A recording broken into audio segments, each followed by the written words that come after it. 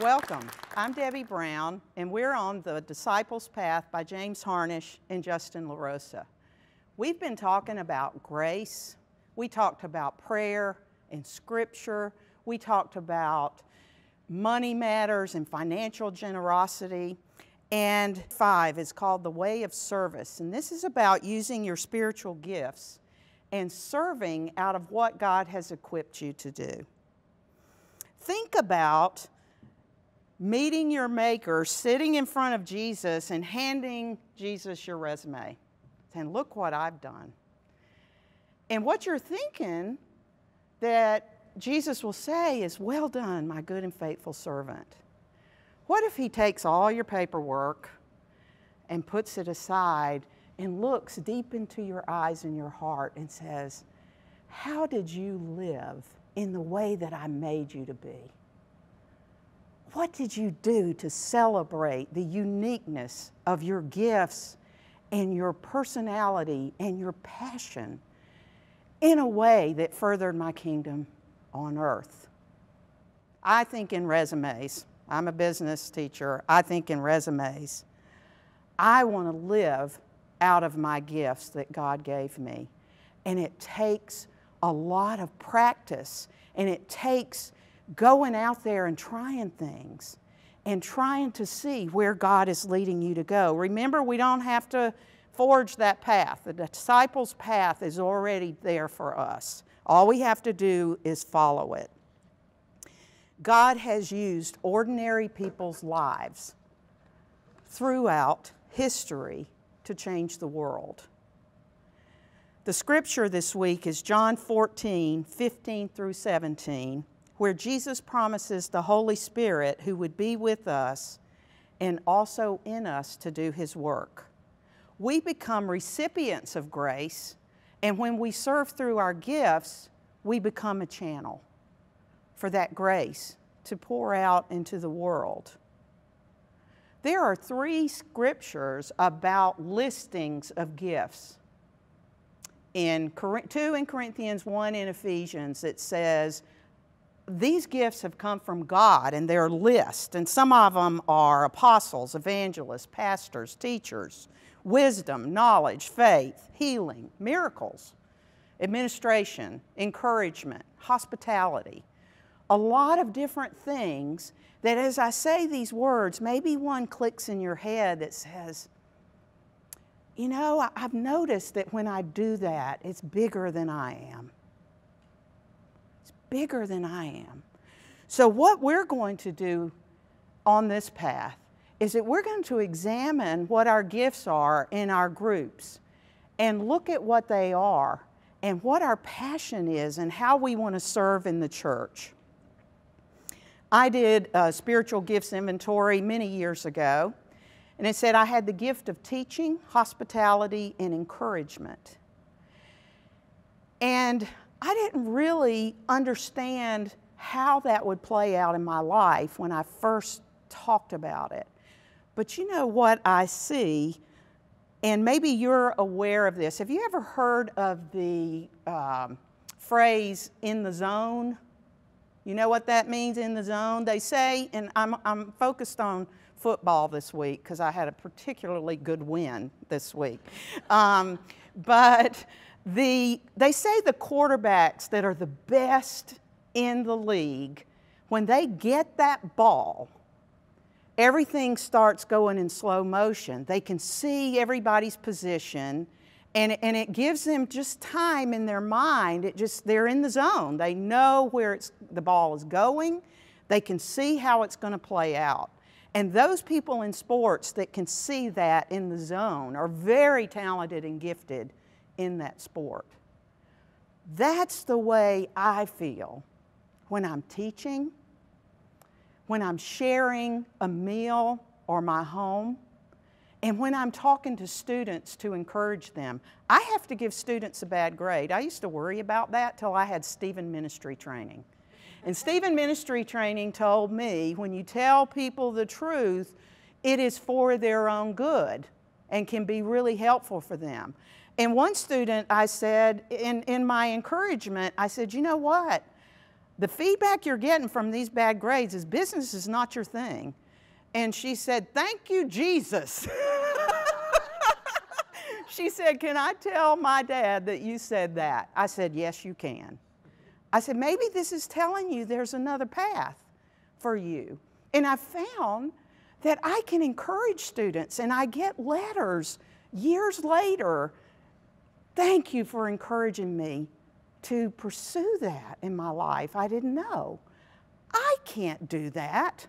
I can't stand up here and do a video for you by myself.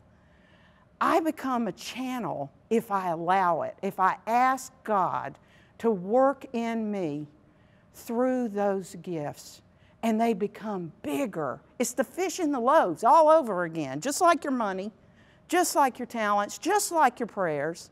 When you give it to God, He multiplies it. And that's what happens when you serve in your gifts. We have to be prepared by prayer and use the gifts that we're given. I agreed because a person used to be my friend asked me to be lay leader, and I agreed to be lay leader. And no, you're still my friend. And I thought, I can do this. But I ended up being in a lot of meetings. And I said, God, meetings aren't my spiritual gift. And I didn't know how I was going to be of service, but I was willing to do it. I know one pastor that said, I don't like spiritual gifts because people say if I don't have the gift of giving, I'm not going to tithe. Or if I don't have the gift of something, I'm not going to teach or whatever. I don't believe that. I don't think that's what the spiritual gifts are talking about. Many times I have served outside of my gifts. It's harder. It takes a lot more energy. But I think sometimes you're asked to stand in and stand up and do it even if it's hard. But when you're serving from your gifts, you're in the zone.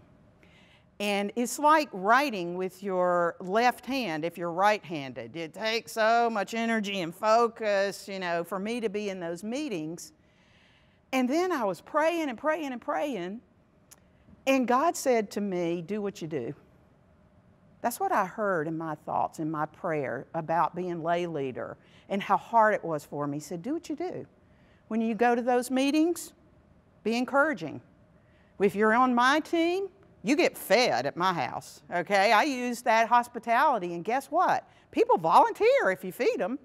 And so I use that. And having the gift of hospitality used to mean to me that everything had to be clean and all the food had to be really good. And so I was always thinking about, you know, is everything right? But the more I learned about spiritual gifts and the more I walked on that disciples' path, what I started doing was praying at the chairs where everybody was going to sit before they came. I didn't worry about the dust and whether it was clean or not. I thought about the people that would be there. And I went to each room, and in each room, I would pray at the door and say, cover this person with prayer. And I would put little prayer cards. If you spend the night at my house, you get a little prayer card on your pillow at night that gives you a scripture to pray over. That is what hospitality became to me. Encouragement in my job and using that with the students I have. And teaching. When I was asked to do this video series, I thought, I've never done that. I don't know how to do that. But it was teaching, and I knew and had confirmed that that was a way that God used me. And I'm a channel for God there, and I said yes. And that's one thing we can do is when we're looking at those spiritual gifts, which we're going to talk about in our groups, is to figure out exactly where we see ourselves multiplying God's grace and God's plan for us within our church and within our communities, within the world. I think it's so interesting that about this chapter about spiritual gifts. Let me tell you about, I was lay leader at another church at another time. And I had a spiritual partner there. I can honestly say that all of you are spiritual partners to me here. Okay, and you know, sometimes there's somebody that you just really pray with, and you seem like your spiritual life is parallel. You know, things that are happening to the other person. Well, in the past, in this other congregation, Betty was my spiritual partner. And she was hired by the church as the director of evangelism. She came to me and said, "Will you work on a spiritual gifts program with me?" I said, "Betty, I know how to teach. You develop the program, I'll do the teaching." I've always said, you know, I can teach brain surgery if you give me a book. Okay, so and the content's not a problem, but putting together this program, I don't really know how to do that. Okay, that was on a Sunday. On Monday, I got a memo. Do y'all remember memos? It wasn't an email, it was a memo. Okay, I got it from the president of the college where I worked, and he said, "We have selected 4 faculty members to go to the Zig Ziglar Institute in Dallas for a training for a week. You will meet with Zig Ziglar. You will be trained on adult curriculum. And it's very expensive, and 4 of you are going, and we want you to go." I said, okay. You know, because I was working at the college, and they wanted me to be a department head there. And so I was faculty, I was trained there, but I didn't know how to put together a program. Okay, at the time, I didn't put that together. But after I got to the Zig Ziglar Institute, probably any of you that are under 40, that would be nobody in this room. Okay, maybe not know who Zig Ziglar is. Do y'all know who he is? Okay, I was at his 80th birthday party. And in his company, he has a chapel instead of a conference room. It has an altar, it has a Bible open, and it has a kneeling bench for his employees to go to. And that's where they meet to discuss company business. All along the walls are scripture framed. I sat in 8 hours of some of the best training, besides Disney, that I've ever had, okay, in the Zig Ziglar Institute, teaching us how to put together programs for adult learners. About the 4th day, I thought, I see God at work here. It took me a little while to, you know, when I'm telling you the story, it seems like it should have been obvious, but it wasn't.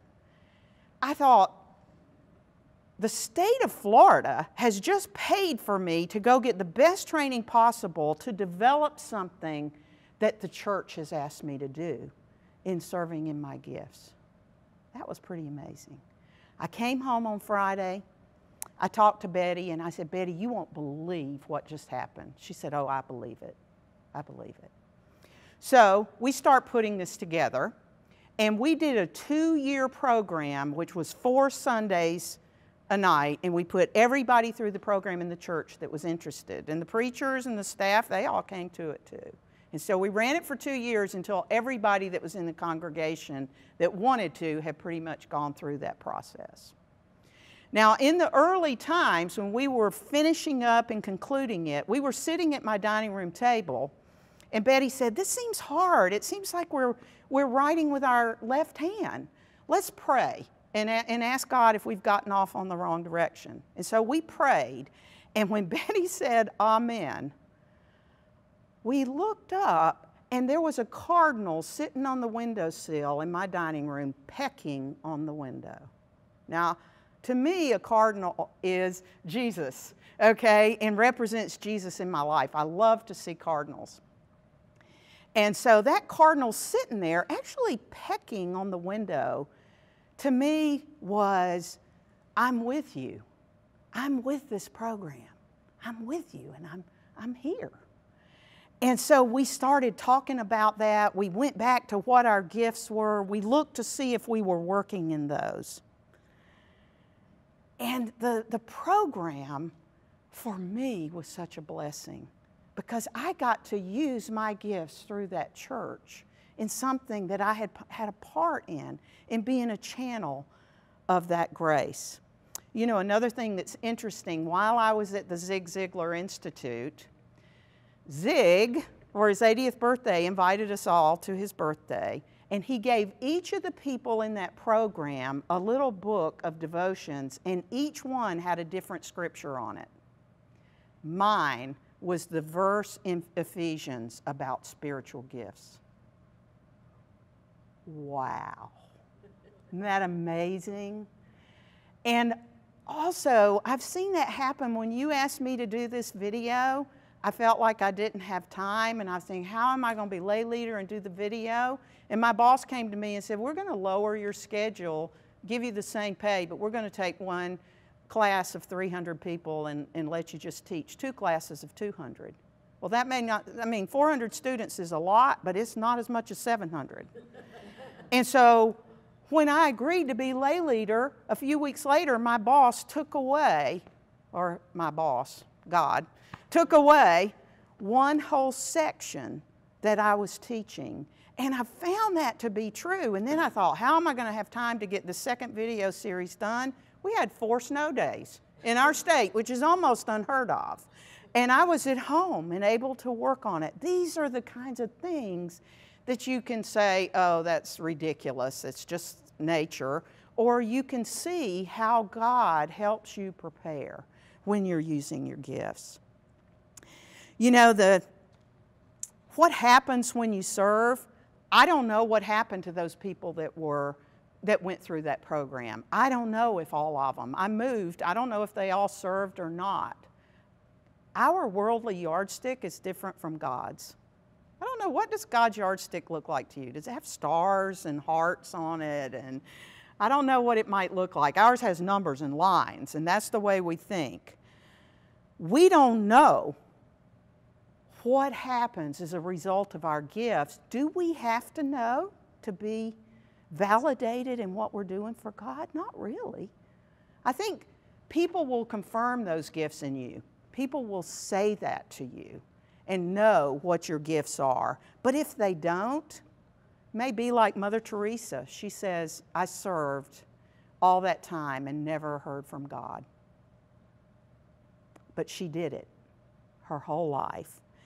And so I think of the scripture in Esther 4:14. Esther had become the queen of Persia through a strange turn of events. And that popular scripture that people quote a lot, who knows, perhaps you have come to royal dignity, and the last part, for such a time as this.